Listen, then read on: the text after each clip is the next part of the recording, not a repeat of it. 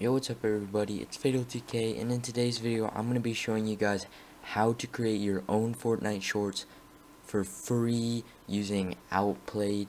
Let's jump right into it. So the first step that you want to do is obviously you want to download OUTPLAYED.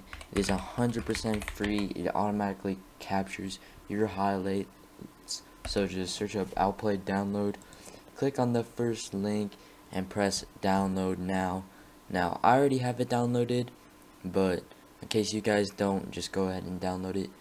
And once you're into the application, it's gonna like ask you what games you want to record. So for us, it's gonna be Fortnite, and so you could add go to settings, and then these are the first things you're gonna see. So open OUTPLAYED when the game ends, open game dashboard, on secondary display while in game, capture mouse cursor, and collect APM stats. You can turn those on or off. So the capture mode, you can choose what you want it to highlight or capture. So you can choose manual only, the full session, which is just the entire time you're on the application. I wouldn't recommend that one. You can also choose full match in case you want to do like a video or something and you want to record the full match, or you could do what I do and just record highlights so you can make shorts and stuff. The auto captured events are victory round, knocked out by you, death, you were knocked out, and kill. You can check mark which ones you don't want like to be recorded automatically. Yeah, there's the event timelines, you can change those. Start and stop recording, yeah, those ones pretty useless, but you can. So next setting we're gonna go to is this capture setting, and you want to put it like, if you just want high end, you know, just 180p, that works great.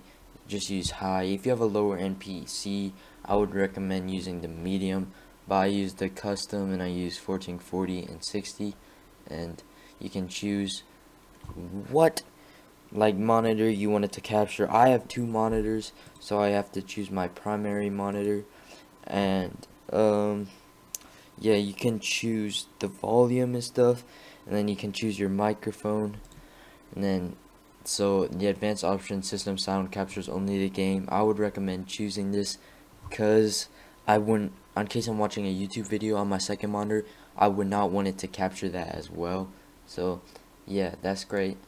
And once you have everything set up, you can get the clips and stuff.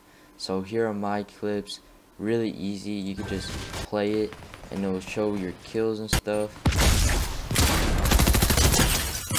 and then it ends as you get more kills, and then it will also capture your death like we wanted it to capture and stuff. So once it's all set up, it's gonna start recording stuff. And if you basically want to clip something, like say you got a nice little clip, like for example, say I'm gonna clip this, just do that, clip, let's clip these 3 kills,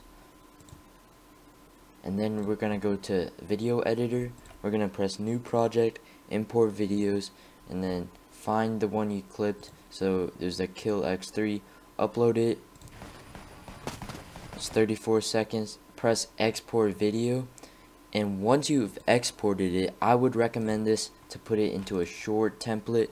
So download DaVinci Resolve. It's a video editing app. It's 100% free. Once you've downloaded it, open it up. It is a little confusing at first, but you do get used to it. So we're opening it up.